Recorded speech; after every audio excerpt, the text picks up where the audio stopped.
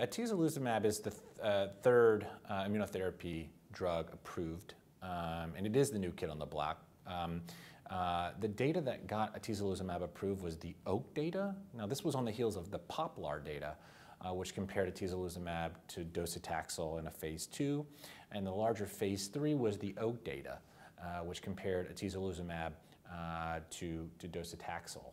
And I think we saw this with pembrolizumab and nivolumab, but we saw improvements in overall survival, impressive improvements in overall survival with atezolizumab to docetaxel, and importantly, independent of PD-L1. Didn't matter. PD-L1 did not seem, even those patients with low PD-L1 expression, still derived the benefit from atezolizumab. It's a very large study. The drug is well tolerated.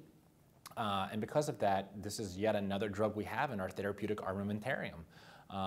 The dosing is a little different. It's every 3 weeks, which can be convenient to some patients versus every 2 weeks. But we have an embarrassment of riches now for patients that are chemo-refractory. I just want to temper all the science and the enthusiasm with that. Not every patient will respond to these drugs, but I think it's incumbent upon us to at least offer them for those patients that are eligible, if not under a clinical trial, under routine clinical practice.